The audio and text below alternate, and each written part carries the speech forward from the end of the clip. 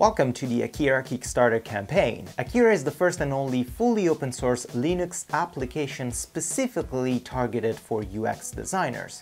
Well, actually it's not, because it doesn't exist yet. The goal of Akira is to offer the same sleek and intuitive user experience and workflow currently provided by all the modern and proprietary design applications available for macOS and Windows. Hello everyone, my name is Alex and I'm here to ask for your money.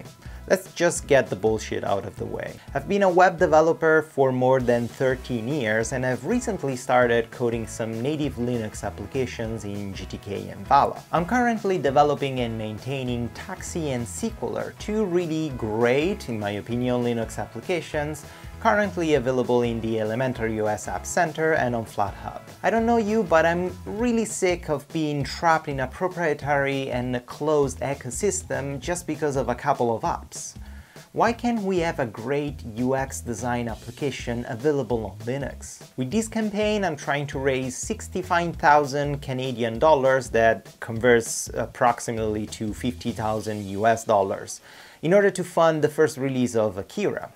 With that amount, I will be able to take some time off to fully focus on Akira, plus I will be able to hire 3 amazingly talented developers that I've been working with in the past months, and they help me a lot with my applications. As usual, if you pledge to the project, you're gonna get the standard perks like t-shirts, stickers, postcards, and all the other shenanigans, but that's just noise.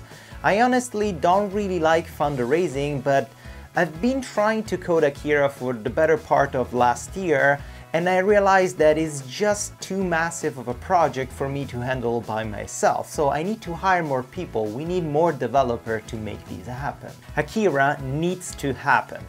Linux users, designers, everyone, we need a good UX design app that is truly native and open source.